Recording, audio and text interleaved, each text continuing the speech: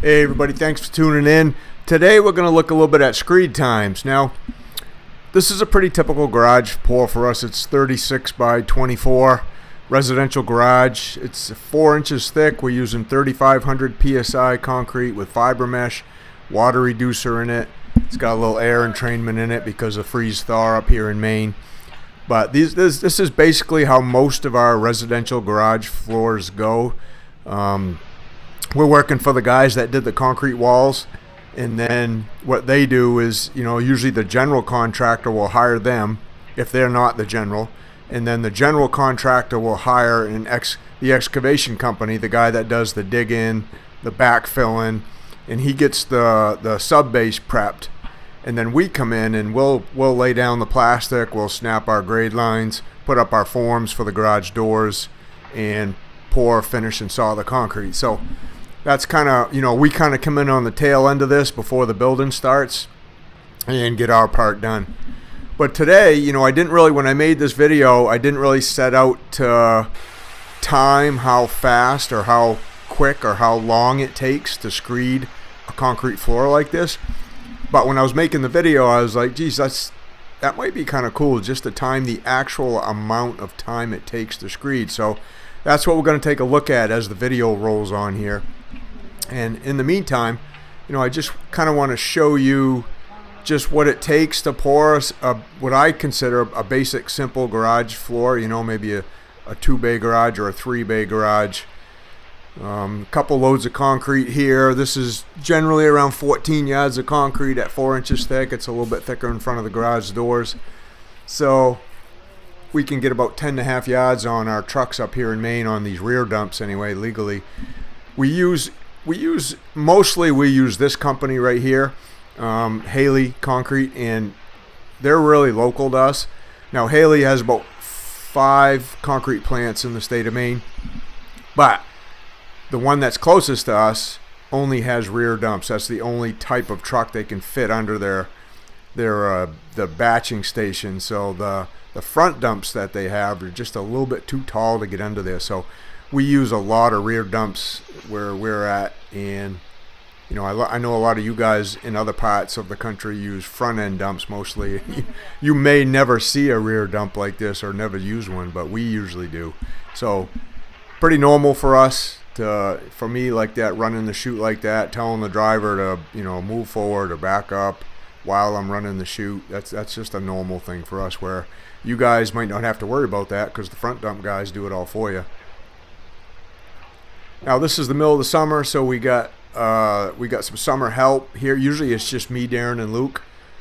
Darren's the one mag floating the edges. Luke's the one kind of the brown t-shirt, and then the guy in the blue t-shirt, his name's Luke too, but he's still in high school. He's a summer help. And then Eric there, way in the background, is actually a school teacher, so he's off on summer break. So he helps us in the summers. He's been working for us 20 plus years doing this. So a 5-man crew in the summer works out great for us because we're usually used doing these things with just 3 of us. So what we like to do is, generally when there's 2 trucks, we'll completely pour out the first truck. Just get them poured right out, get it as close to grade as possible using the chalk lines. If somebody's coming around behind us and magging the edges, then that helps a little bit get things to grade. And then right now what Darren's doing is he's just checking the laser, making sure everything's perfect. So when he shoots, what he's going to do, he's going to make what we call a wet pad there in the middle. The wet pad will be the same grade as the outside edges because this floor is flat. And then that just gives us something to screed off from in the middle. As you'll see, how we're going to screed, we're going to strike a pad down the middle. Before we're using a battery operated screed today, a power screed, and that's what we're going to be timing, just how long it takes us to use a battery operated screed to get this garage floor completely screeded. So this is our process of getting our grades. We mag float the outside to a chalk line that we set with a laser, and then we use our self-leveling laser to get our screed pad in the middle. And the way, this is the way we've done this for years, and what we found is this gets our floors really, really flat, if that's what you're looking for. Flat, level, flat, whatever you call it. But it gets it, within 1/8 of an inch. So this is the screed time. You know, I left this at real time here so you can see just how kind of fast or slow, whatever you want to think. But you guys let me know in the comments just what you think about how this screed does, how screeding with a power screed does. Now we don't run this thing at full throttle. We run it usually about half throttle. You can go faster with this. You can go a little bit slower with this if you want. But we generally find, you know, just slow and easy gets our floors like so much flatter, because we really want the two guys raking, which is Luke and Eric right here, to do most of the work. And what Darren's basically doing is, you know, he's giving it a little bit of throttle. He's just pulling backwards on it. The screed board tends to float on the concrete, so you just pull it backward at the right speed, and he's watching both ends to make sure both ends are touching the right end and the left end on our pads at all times. And if they are, it's leaving that relatively even line as he goes, then we know our floors are nice and really flat. And we can kind of check that when we bull float. You know, if that bull float runs over there nice and flat with no gaps or dips or humps under the bull float, you know you're doing the right thing with the screed. Now this, for us, this is pretty easy because we do it every day. That's all we do is pour flat work. You know, we don't do walls, we don't do footings, we don't do any other type of concrete work other than flat work. So floors, slabs, pool decks, patios, you know, anything flat with a little bit of slope sometimes, you know, is what we do. So every single day we got concrete ordered, except for maybe usually Sundays, but 5, sometimes 6 days a week we're pouring concrete. And if you look at that screed, like if you've never used one of those, that probably looks a little bit easier to you than just trying to bend over and screed concrete with, like, I still see some guys using a 2x4. Like, we don't use 2x4s, we use magnesium screeds that kind of look like a 2x4, and they come in all different lengths. That's usually what pros use, is some type of magnesium screed, or they use a power screed like this to do these types of floors.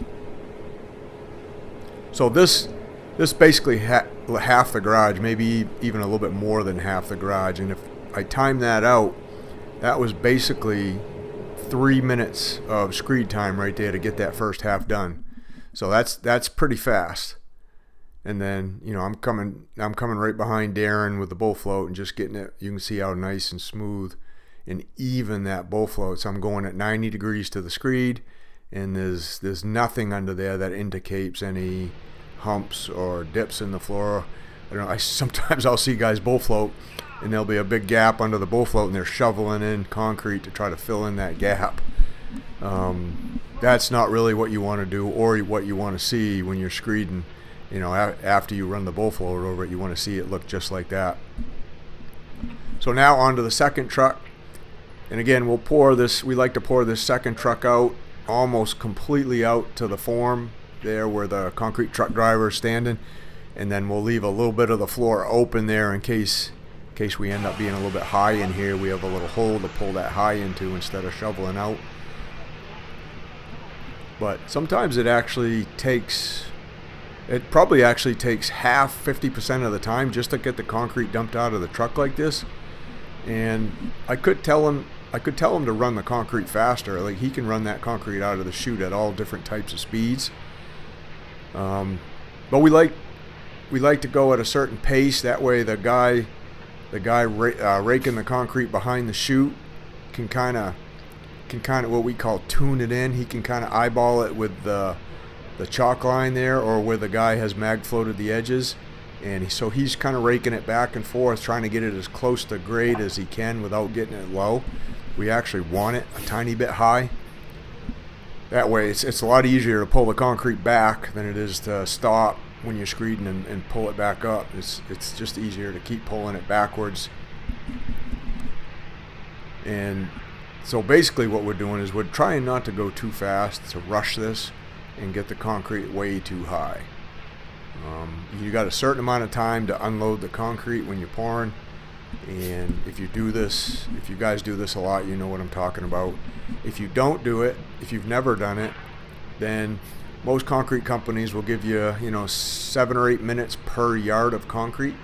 So if you got 10 yards of concrete on a truck, you got about a little over an hour to get it dumped. Now, for us, we're going to dump a truck out here in about 4 or 5 minutes to dump out probably like 7 yards of concrete. So you can see it doesn't really take a lot of time to dump a truck out if you know what you're doing, if you have like a plan, if you have a process, if you have a certain method of the way you do it. You just kind of got to know what you're doing a little bit, and that's a lot of the reasons why I put a lot of these videos out, just to give you guys kind of an idea of what guys do that do this every day, how they go about it. And you got to kind of know how much working time you have with the concrete too. That helps, and that kind of depends on what the temperatures are that day, how hot it is, how far the truck has traveled, what kind of mix you're using. Are you directly in the sun? Is it windy out? There's a few other things that come into play with setup times. Are you using an accelerator or not? So all those things come into play. Alright, so here we are. We got most of that dumped out. He's got a little bit left on. You can see the hole we left there by the form. Actually, the form started to bow out just a tiny bit, so me and Eric over there just fixing that. And then here we are going back to the screed time again. I also feel like when you're using a power screed like this, having 2 guys raking behind it, one on each side of the guy, holding the power screed handles, makes for a little bit easier job and a little bit more consistency, and not having to stop and start the power screed than if you only got one guy. Because if the concrete starts building up too much on the back side of that screed, then it gets hard to pull that thing backwards evenly. So you want both sides, and when I mean both sides, the right and left of the guy running the handles, you want both sides consistently with just a tiny bit of concrete high on the back side of that screed, him pulling that back. And then as you can see, what Luke and Luke are doing now is they're just, if Darren's high, they're raking that back a little bit, just leaving a little bit of a lip there. And if it looks like there's a little gap gonna show up under the screed, if it looks a little bit low, then they're making sure they're pushing that up, filling that gap, and otherwise he's gonna leave a little bit of a low spot there.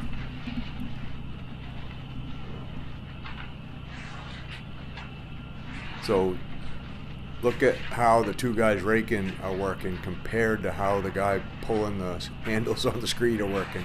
I mean, so what I would consider Darren's not having to work very hard. He's just trying to keep that thing consistently going, consistently moving backwards, giving it a consistent amount of vibration. And then Eric and Luke, with Luke behind them, are just making sure the concrete's at the right level.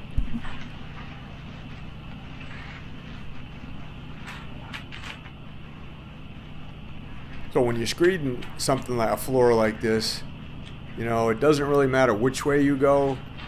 It just matters that you got kind of a plan of attack to get to one final corner. Screed your way backwards and be able to step outside. If you can't step outside for some reason, let's say you was in a basement and these walls are a lot taller, then you got to screed your way back to a corner, and then you'll pick the screed up, pass it over the wall, and then you'll finish screeding in the corner with a small hand screed. Now that we know that we're not going to have a lot of high in there, you can see I'm over there with Luke dumping a little bit more concrete in by the form, and we're trying to get that filled up to keep Darren from having to stop too much.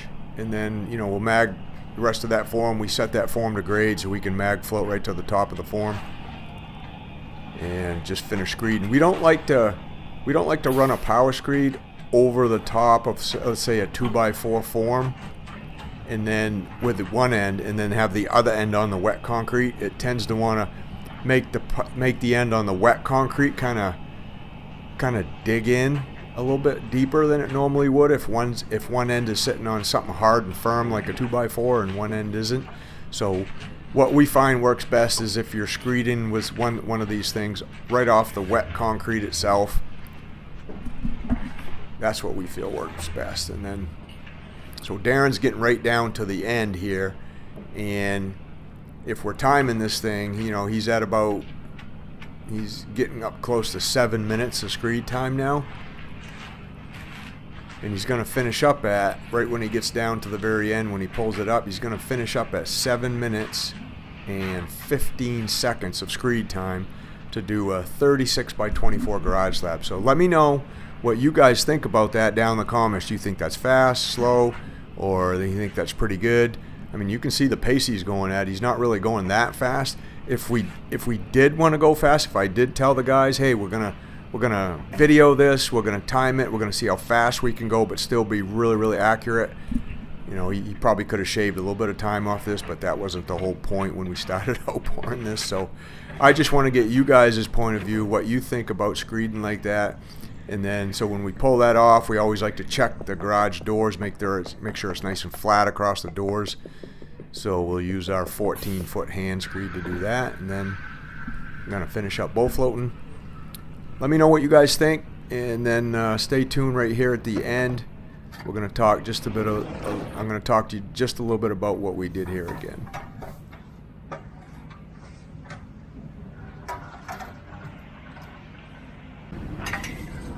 All right, that's going to do it for that. So we'll leave a couple guys here to finish. It's going to be a nice day today. It's supposed to be up about 80, sunny. It should dry. We should probably be done by noon, sawing and power troweling. Want to get your food? I got another hose over there on hooked up. I'm all set. All right, we're going to clean up and get out of here, guys. Thanks for watching. We'll see you on the next one.